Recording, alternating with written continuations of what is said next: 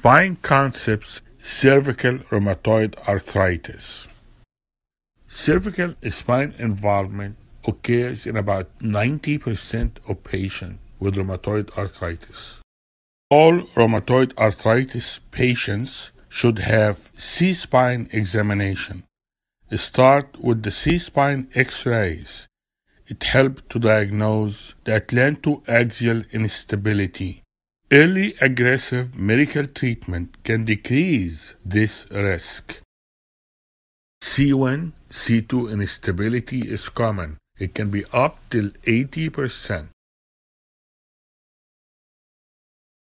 It occurs due to transverse ligament pathology. So you will need to get flexion extension views in patients with rheumatoid arthritis, especially preoperative X-rays.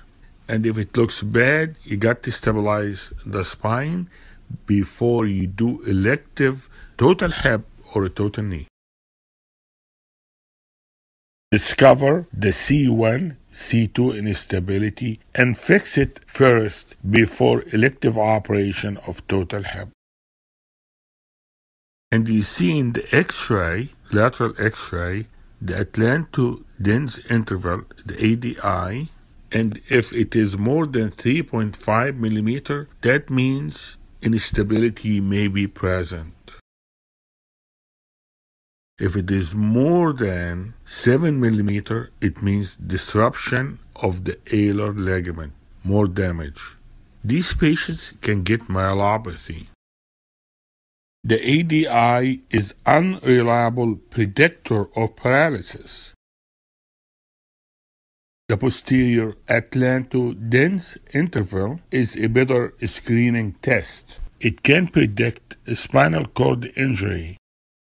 If the posterior Atlanto-Dental interval is less than 14 millimeter, it can predict a spinal cord injury.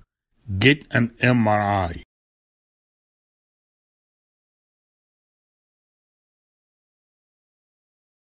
The surgery is done if the A.D.I is more than 10 millimeter or you have less than 14 millimeter of the posterior A.D.I interval, and the operation is C1, C2 fusion. Clinically, the C1, C2 instability could give neck pain, headache, myelopathy with abnormal gait, with paresthesia, with difficulty in fine motor control. The second condition is called the basilar invagination, which occurs in about 40% of the patient with rheumatoid arthritis. Basilar invagination is superior migration of the odontoid. So the tip of the odontoid is above the foramen magnum. In this case, you do occiput to C2 fusion, plus or minus odontoid resection. The third condition is the subaxial subluxation, occurs in about 20% of the patients, and the indication for surgery is neurological compromise. The space available for the cord is less than 14 millimeter, then do surgery. Do posterior fusion. Surgery is usually not successful with severe types of neurologic impairment. When do you do surgery in rheumatoid arthritis?